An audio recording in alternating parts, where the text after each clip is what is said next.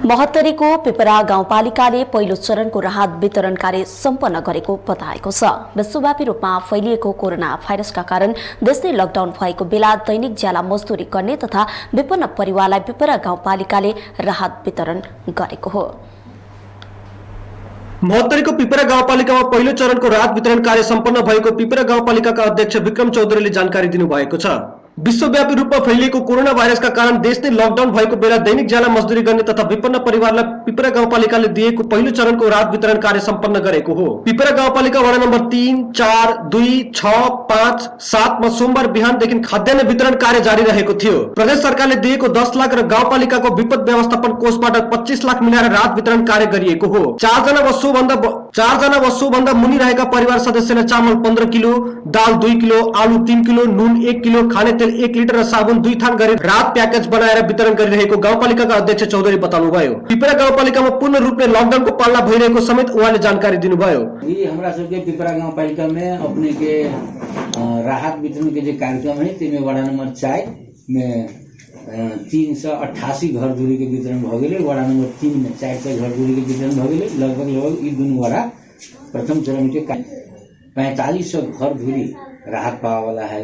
और शुरुआती चरण में पिपरा गाउँपालिका अपने के 2800 घर दूरी के लिए जैसे राहत की व्यवस्था करने हैं। वही के तहत लगभग 100 वडा के कार्य अंतिम चरण में 2 वडा तो अपने के संपन्न कर के 3 अचाय आ 2 में हमरा बुझाया अपने के काल से वितरण शुरू भयो। केन्द्र सरकारले लकडाउन बढाएको र गाउँपालिकाका सम्पूर्ण कर्मचारीहरूले मिलेर फेरि राहत सामग्री दिने उहाँको भनाइ छ। पिपरा गाउँपालिकाका स्थानीयवासीलाई सचेत रहन र भीडभाडमा नजर अध्यक्ष विक्रम चौधरी अनुरोध गर्नु भएको छ। लास्ट में पिपरा गाउँपालिका वासी सबसे हम ये आग्रह करबें जे अपने सब यही से लॉकडाउन के खाली पालना करबे। कनिक दिक्कत अपने के सह परित होइत माने छी, काम काज प्रभावित हो, अभाव में रह परित होइत, लेकिन तथापि अपना समाज के बचाव के लिए, अपना परिवार के बचाव के लिए और देश के बचाव के लिए लॉकडाउन ही महत्वपूर्ण देखल गेलै। ते दुआरे जो है आम जनता से ये आग्रह करबें जो अपने से हमर परम अनुरोध है जो अपने सब सरकार द्वारा घोषित जो लॉकडाउन है एकरा पूरा के पूरा हुबहू पालन कर देल जेतै तो हम सब महामारी के प्रकोप से बच जाए और पूरा हमारे देश, हमारे गांव, हमारे समाज सुरक्षित रहते। ये आग्रह करना। साथै पिपरा गाउँपालिकाका वडा नम्बर 5 का वडाध्यक्ष शम्भु प्रसाद यादवले 400 भन्दा बढी ज्याला मजदुरी गर्ने तथा विपन्न परिवारलाई राहत सामग्री वितरण गरिरहेको जानकारी दिनुभयो। पिपरा गाउँपालिकाका सबै वडा मिलाएर 4500 भन्दा बढी घर धुरी रहेको उहाँले जानकारी गराउनुभयो। राहत सामग्री में खन्ती हमरा सबके 15 केजी चावल, 2 केजी दाल, 1 केजी खाने तेल, 3 केजी आलू, 1 केजी नमक, 1 नहाने साबुन, 1 कपड़ा में के साबुन। हम यह कह चाहबे कि अखंती जे विश्वव्यापी जे महामारी के रूप में जे कोरोना वायरस जो है कोविड-19 तेईस सताई को भाके पहले तो अपन के बाद में समाज के, देश के सेहो बचाओ। हम जनता के बीच में यह कह चाहबे सुरक्षित अपने हो, समाज को सुरक्षित रखो। त्यस्तै वडा नम्बर 4-1 का अध्यक्ष किशोरी शाहले यस वडामा 450 भन्दा बढी परिवारलाई राहत दिएको जानकारी गराउनुभयो। यस वडामा पूर्ण रूपले लकडाउनको पालना भइरहेको र बजार पसलहरू सबै बन्द रहेको उहाँको भनाइ छ। राहत में अपने के 15 केजी चावल, 2 केजी दाल, 3 केजी आलू, 1 केजी नमक, 1 लीटर तेल, 1 पीस साबुन देह में के, 1 पीस साबुन कपड़ा में के।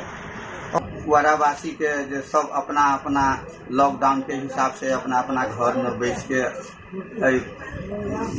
कोरोना वायरस से बचे के प्रयास में रहो। हमरा यहाँ के निके के लागी कराई के नकी खराब के लागी निकल की लके केंद्र सरकार के निके बात भेले जे कि कोरोना वायरस से बची के लागि नेपाल सरकार। त्यसैगरी वडा नम्बर 2 का अध्यक्ष रूपेश झाले आफ्नो वडामा 550 भन्दा बढी परिवारलाई राहत वितरण गरेको जानकारी दिनुभयो। अध्यक्ष झाले यस वडामा राम्रोसँग लकडाउनको पालना भइरहेको बताउनुभयो।